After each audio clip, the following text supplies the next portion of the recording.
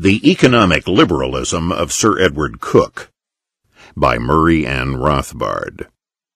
It used to be held that the famous anti-monopoly common law decisions of Chief Justice Sir Edward Coke, 1552 to 1634, the eminent early 17th century jurist, were an expression of the alleged commitment of a rising class of Puritan merchants to economic liberalism and laissez-faire.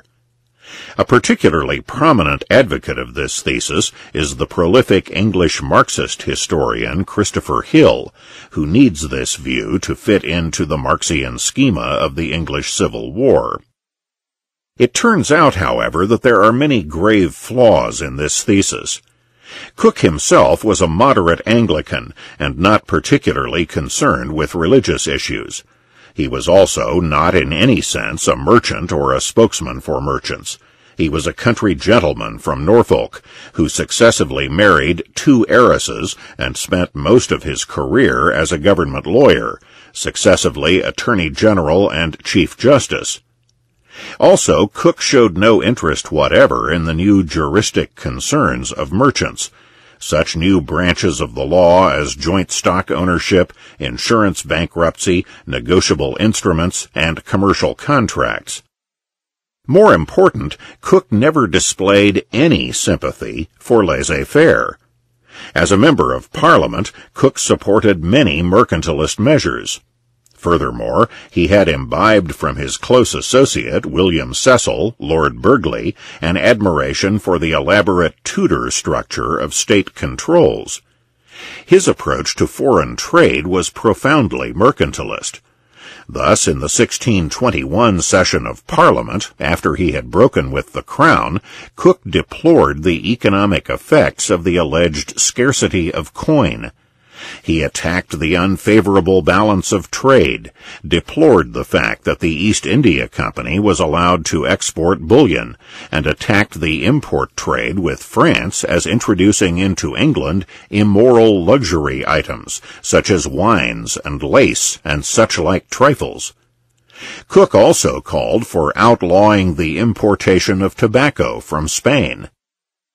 Coke also tried his best to cripple the new practice of exporting unfinished cloth to the continent and then re-importing the finished cloth. He consistently advocated prohibiting the importation of foreign cloths, as well as the export of unfinished cloth, and also tried to outlaw the export of raw wool to be used by foreign manufacturers. In general, Sir Edward Coke had no quarrel with government regulation and control of trade, or with the creation of monopolies.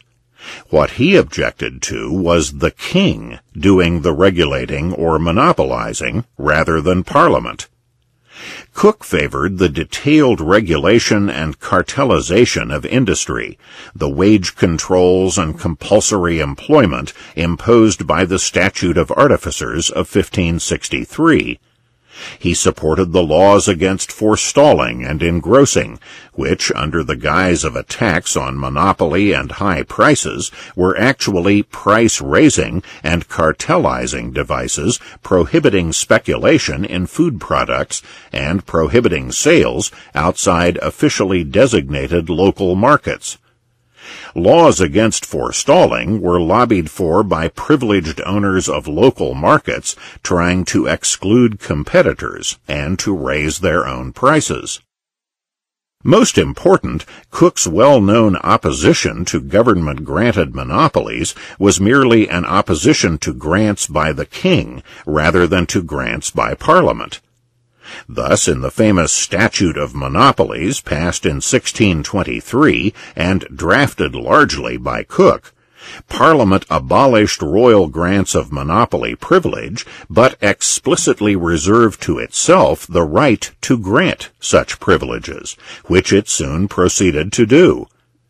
The statute also specifically exempted from abolition large categories of royal monopoly, including such industries as printing, gunpowder, and saltpeter, the rights of corporations such as London to prevent non-Londoners from engaging in trade within the city limits, or monopoly corporations engaged in foreign trade. Furthermore, Cook personally favored the monopoly Russia, Virginia, and East India companies. Cook's legal economic philosophy might be summed up in a phrase he used in Parliament in 1621, that no commodity can be banished but by act of Parliament. The Ludwig von Mises Institute hopes you have enjoyed this audio Mises Daily. For a world of free market literature, media, and discussion, visit Mises.org.